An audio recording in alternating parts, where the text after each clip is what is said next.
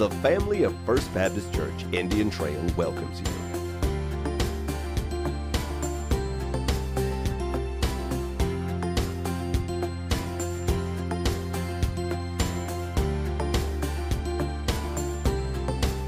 Join with Senior Pastor Dr. Mike Whitson as we present Decision for Life. Welcome to First Baptist Church Indian Trail. Hebrews chapter 6. We're going to be looking at one of the most difficult passages of Scripture in all of the Bible. Matter of fact, I can tell you unequivocally, I've had more discussions from Hebrews 6 probably than any other passage of Scripture in all of the Bible. I've had more people ask me questions about Hebrews 6, most likely than any other passage. I've been dealing with this probably for over 60 years in my life, and just different levels of my journey that this has come up. It's one of the obscure passages in all of the Word of God. And one of the things you know about me is when we're going through the Bible, I'm not going to avoid those difficult passages. Now, there are about 4 different interpretations to chapter 6. We're going to be looking today at verses 4 through 12. And there are about 4 different ways that people interpret this passage.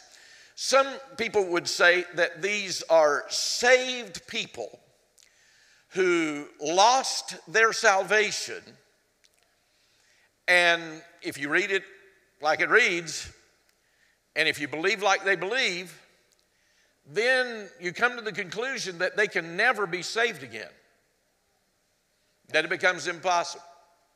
Then there's a second interpretation, is that these are unsaved people who got to the very brink of salvation, got to the very edge of salvation, and they didn't go on in with Christ, but fell away, and they too would never, ever have another opportunity to be saved.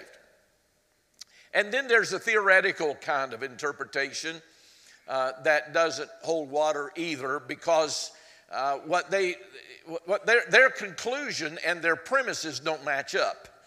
You can't take the premises that they lay out and arrive at the conclusion that is drawn in the Word of God. And then there is the fourth interpretation, that these are saved people who fall away not from salvation, but fall away from fellowship with Christ. And they get so far away from Christ that it then becomes humanly impossible for us to reach them, to bring them back, and leaves them at the point that only the Holy Spirit of God can ever get them back. That is the interpretation that I hold. Now, I had some guests that came to the guest reception room a little bit earlier, and I said, I was a little bit different today because it was more of a teaching time than it was anything else.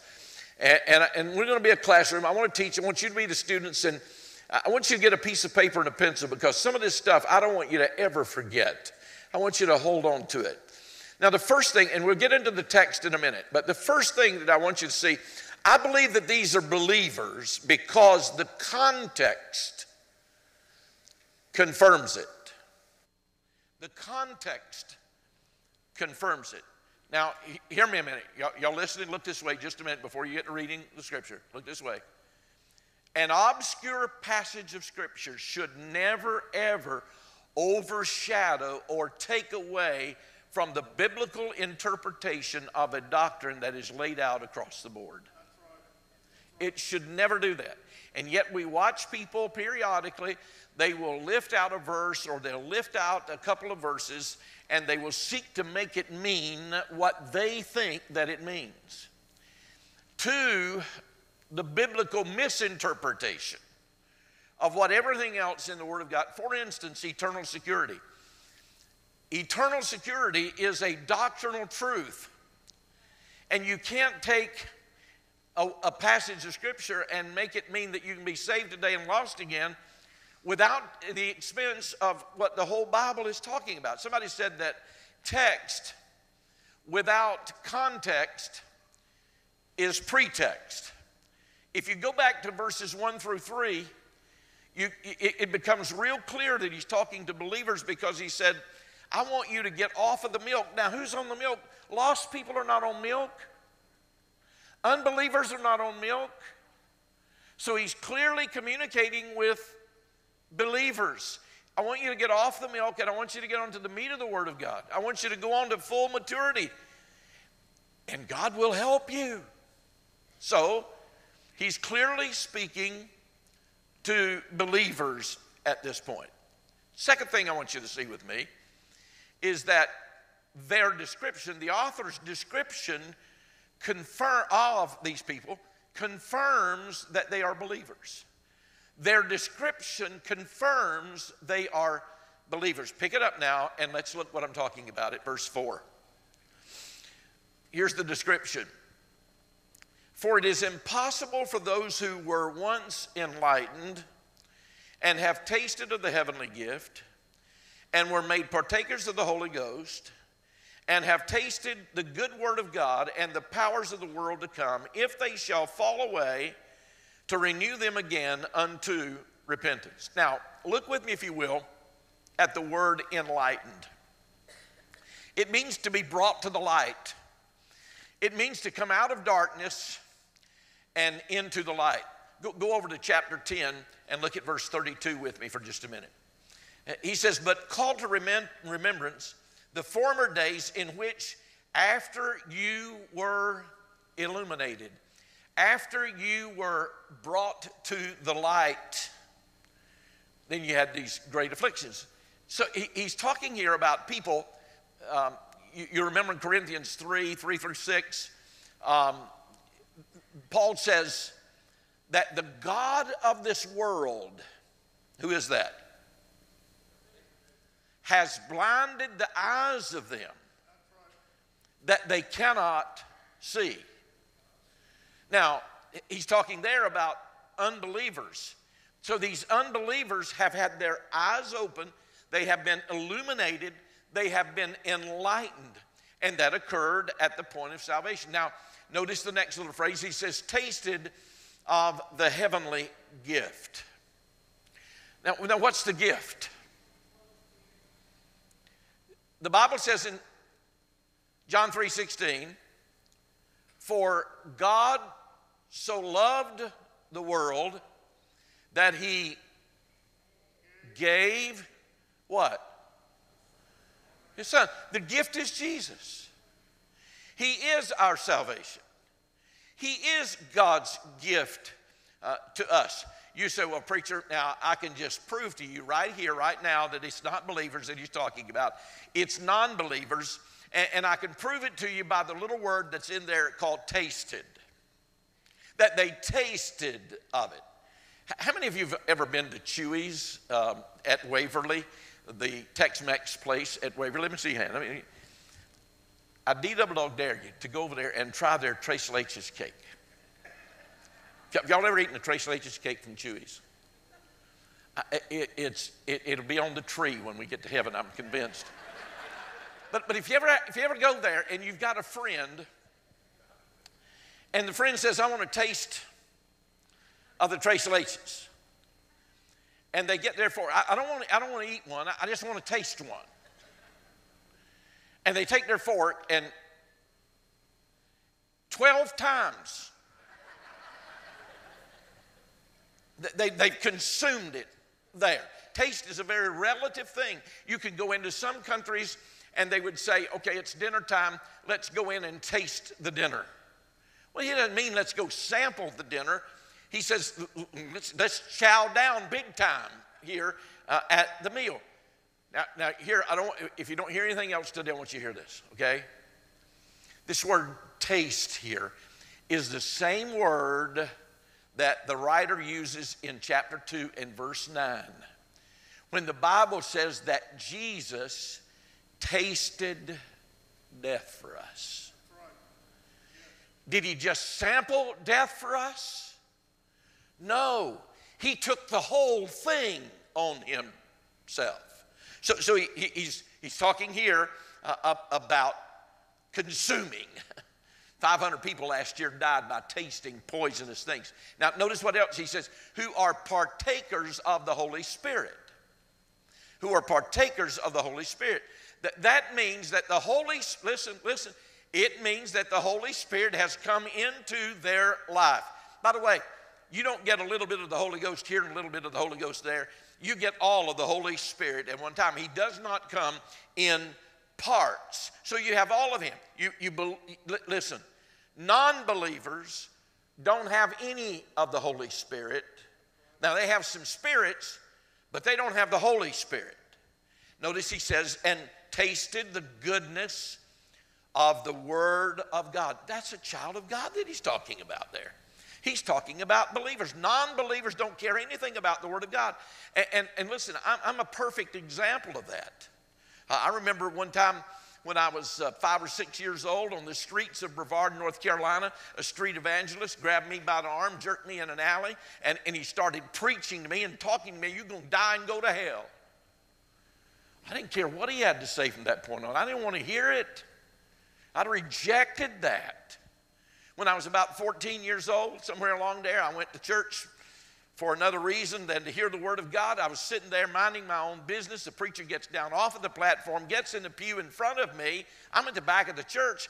He gets in the pew in front of me and starts preaching down at me like I was the only one in the building. I didn't want to hear the Word of God. One of my best friends in high school, about 16 years old, he was a great young man, loved Jesus with all of his heart, called to preach, still preaching today, but he was going to hold a crusade in our ballpark. And we played on the basketball team together. We were great friends. He wanted me to come and hear him preach. I didn't care anything about the Word of God. Lost people don't care about the Word of God.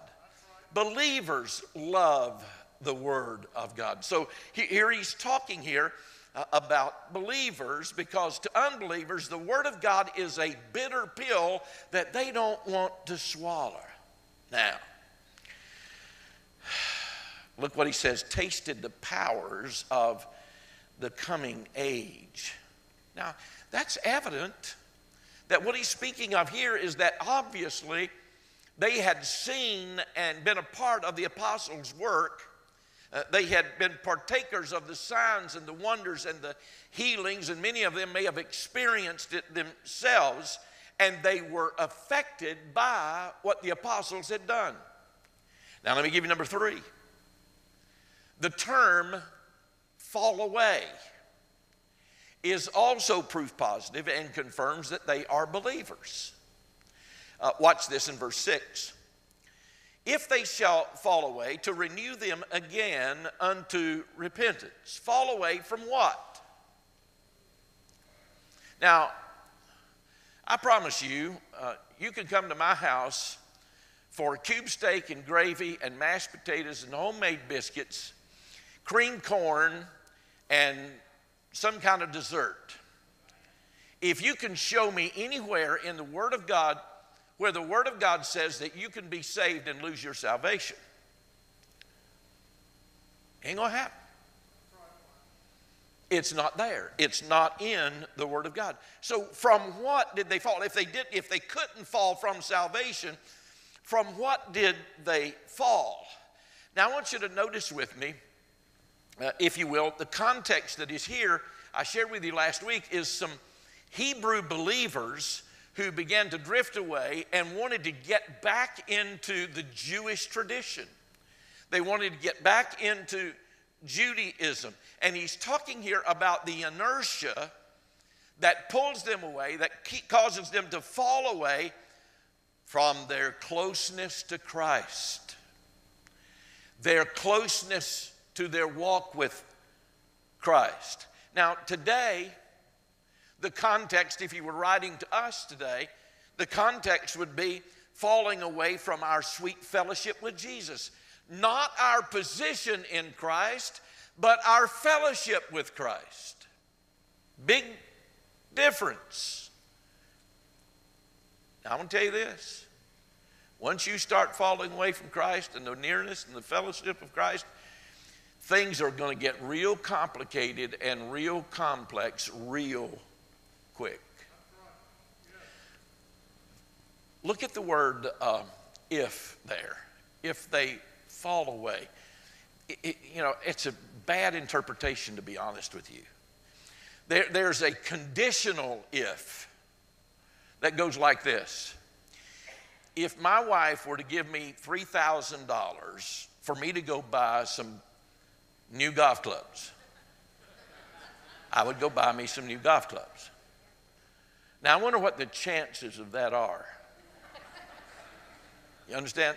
That's conditional. If she gives them to me, I'm going to go buy me some new golf clubs. This is not conditional here.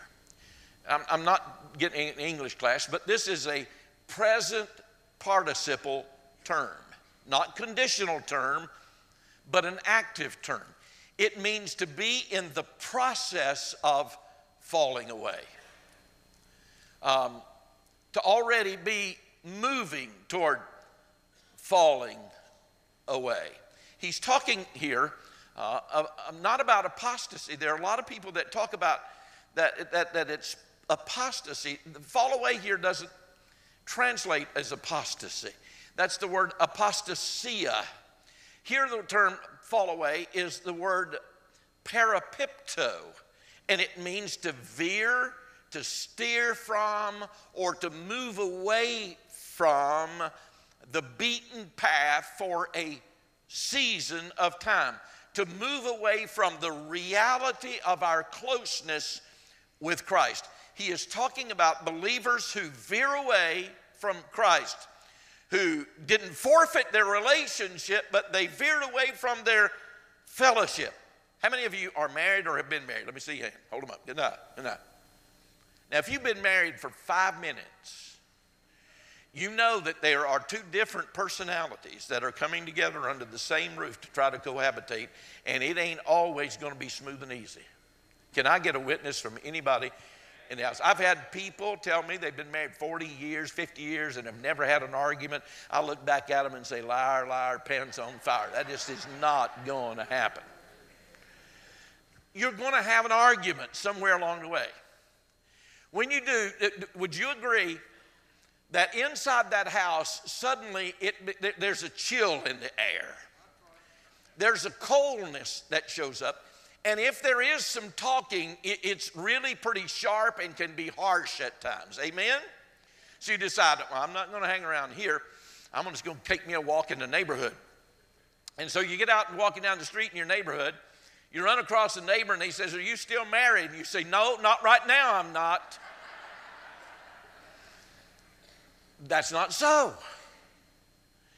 You are still married, but you're just not in fellowship right now. You could be if you'd quit being so stubborn and lose your ego and get in and repent, men, and ask God to forgive you and ask her to forgive you. Everything would be better. I even heard some men say amen on that one. You didn't break your relationship. You just veered off. You steered away. You moved away from the reality of the fellowship. Now, it's very important that you understand that fall away here doesn't mean that you lose the relationship. You just steered away from it. All right? Let me give you number 4. It is impossible repentance that confirms these are believers. It is the term impossible repentance that also confirms these are believers. He doesn't say that it is impossible to restore them to salvation. We know that you can't lose your salvation, so he's not saying it's impossible to get back to salvation because you never left it to begin with. But what he is saying is that it's impossible to humanly effect them to repentance. What is so impossible? I think this is going to resonate with a lot of people in this room. How many of you have a loved one or an acquaintance or a family member that once walked with God, served the Lord faithfully, loved Him, bore fruit, that are now out in the world, and they're serving self, and they're far, far, far, far away from God. You believe they're saved, but they're far, far, far from God. Let me hold your hand up. Have you noticed that it is impossible for you to go speak to them and effect them to repentance? Took me a long time to get here. Took me a long time to get to that part, especially if that family member or that acquaintance or that loved one of yours is into full-blown sin. They are simply not interested in what you have to say. Yesterday, my wife and I went to the grocery store. I wanted to get in there, I wanted to get out. It's about 6:30, 7 o'clock. I was exhausted. Wanted to get home, get rested up, get a bite to eat, go to sleep so I could be ready for the day. And we were at the grocery store. And she went one way and I went another because we wanted to really do it quick. We'd double our effort. Okay? So I go get what I was assigned to get. And I'm looking for her so we could go to the checkout counter. I'm at back there where the cheese is. And I look, and she done cornered somebody over there next to the cheese. I thought, oh my, here we go. I was going to duck, and I did. I ducked down an aisle, but it wasn't quick enough. She saw me. Mike!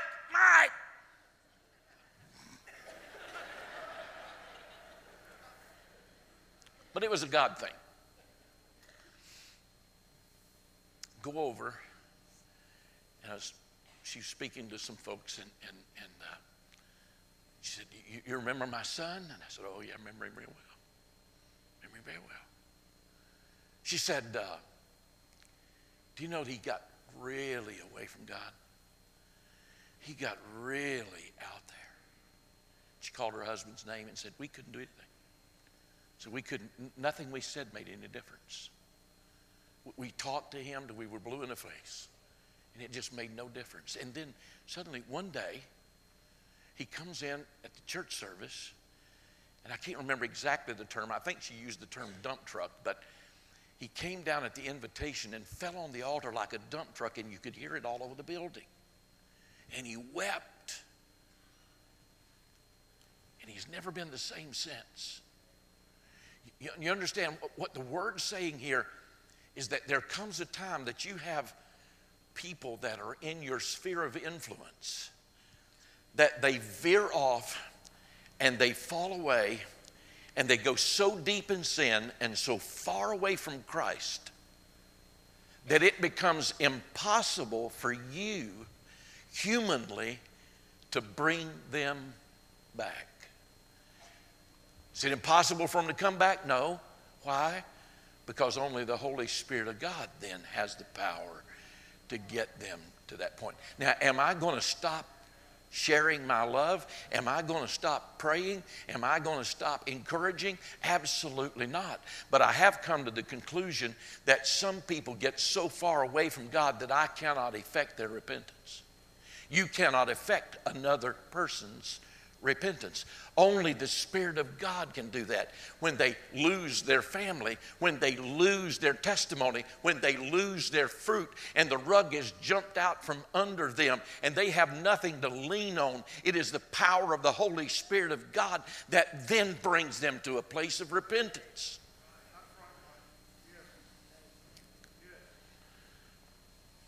I could name you man after man, woman after woman. I could name you family members even today. Let me give you number 5. The illustration confirms that he's talking to believers. Watch this in verse 7. For the earth which drinketh in the rain that cometh oft upon it, and bringeth forth herbs meet for them by whom it is dressed, receiveth blessing from God. But that which beareth thorns and briars is rejected, and is nigh unto cursing, whose end is to be burned. Now, here he is. He's saying, here's a piece of property, and the rain falls on that piece of property, parts of that spring up with lush fruit. And the same rain falling on the ground over here brings up briars and thorns. You hear this now. He's giving us a major illustration that there are times in the Christian life that we steer away and stray away from God that brings barrenness into our life when we get into sin. Do you see? Now, don't jump on that. Don't jump on the end of, what is that, verse 8 or 9? Which one was it? Burn. The latter part of verse 8 says that is to be burned. See there, preacher? It means they're going to die and go to hell. No, that's not what he's talking about. It's a reference here to 1 Corinthians, the 3rd chapter. You know, he's talking there in that 3rd chapter about the bema seat of Christ, when Christians will appear before Christ and give an account for what we have done as a child of God. And he says, take heed, be aware, be careful of what building materials you use to build your life on. He gives 6 building materials: wood, hay, stubble, and then gold and silver and precious stones. If you build your life with things of the self and things of the world, the wood, hay, and the stubble, he says that this heavenly blowtorch is going to show it all for us to see what we have done with our life, and that which we have sown to the flesh is going to be burned up completely in the fire. But that which we have done for the Lord with the gold and the silver and the precious stones, we will be rewarded for that, to be able to lay at the feet of Jesus. I don't care anything about rewards. I just want to serve Jesus. Well, you ought to be concerned about rewards. God's concerned about rewards, and you ought to be too. If any man's work be burned, he says, he shall suffer loss, but he himself shall be saved. Now, I want to tell you what, it'd be a sad state of affairs to get into heaven and to have absolutely nothing to show for your life. That's the reference that he is making to here in the 1 Corinthians, the 3rd chapter, that is to be burned. Now, let me give you this one. In the last few verses now, he gives an encouraging appeal. Verse 9, but beloved, we are persuaded better things of you and things that accompany salvation, though we thus speak. For God is not unrighteous to forget your work and labor of love, which you've shown toward his name, in that you've ministered to the saints and do minister. And we desire that every one of you do show the same diligence to the full assurance of hope unto the end, that you be not lazy or slothful, but followers of them who through faith and patience inherit the promises. Here's the encouraging word that he's giving. Here's the influence. He's saying to believers here, I want you to stay faithful to the very end. I want you to count the cost. I want you to pay the price. I want you to be consistent followers of Jesus until such time that God calls you home. Powerful word there. Now let me ask you a question. What is the application of this text? Is it simply just to prove a theological accuracy, that my belief is stronger than somebody else's belief and the basis of my belief is more accurate? No, that's not it whatsoever. But let me just tell you what it is. It is to show us all that none of us ought to be playing footsie with sin. I told you at the beginning of Hebrews that there were 5 warnings in the Bible, in the book of Hebrews. This is the 3rd warning that started in chapter 5. It will continue through chapter 6. And the warning is simply, if you dabble in sin, if you leave the fellowship of Christ and you go so far, you're going to cross over a precipice. And when you cross over that precipice, you're going to get into an area of life that it becomes humanly impossible for anybody to go after you. And the only way that you will ever get back into a right relationship with God is for the Holy Spirit of God to do it. That's the warning. It means you get into a place that God's Word says you are crucifying afresh and anew the Lord Jesus Christ and dishonoring God, losing your family, destroying your testimony, ceasing to bear any fruit. Many years ago, I had a deacon that I loved with all of my heart. He and I were extremely close. Great Bible teacher. Had a powerful Sunday school class. We fellowshiped together, vacationed together, played golf together. We had a deal between the two of us. We had a pact. About every time we were together, we reminded each other of the pact. I'd say to him, if I get out there, you better come get me. He'd say back to me, if I get out there, you better come get me. And if I didn't bring it up, he would. If I get out there, you better come get me. That powerful friend, full of Jesus, drifted a little bit here, drifted a little bit there. And before I even knew it, he was gone. As soon as I found out about it, I found out where he lived. He left his wife, left his family, left his church, left his friends, left me. I went to his hotel room, caught him there one day. Wouldn't even look me in the eye. I said, I told you I'd come get you. I told you I'd come get you. I talked to him about repenting. I talked about restoring. I talked to him about getting right with God, repenting of his sin, going back to his family. He wouldn't even look at me and cared absolutely nothing about what I said. Nothing. As far as I know, he's still out there, unrepentive. Lost his family, lost everything. Lost everything. I'm telling you, friend, you need to be careful. Are you dabbling in some sin right now? Are you experimenting with some sin?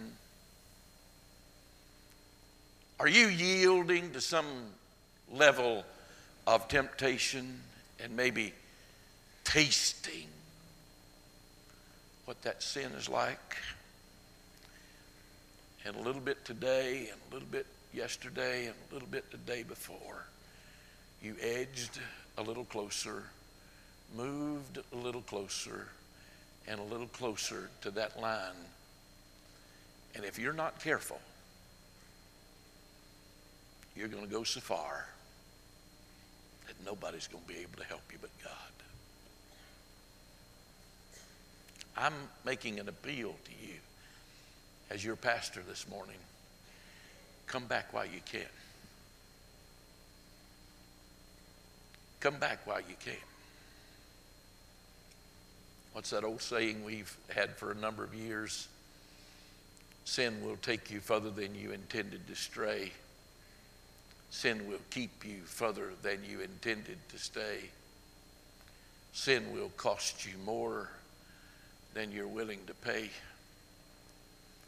And in Jesus' name, come back to him while you may. Would you stand with us? Let's pray together. Thank you for watching Decision for Life. Our location, life group, and program information are available online at fbcit.org. We hope you will take the opportunity to join us in person. Thank you from the family of First Baptist Church, Indian Trail.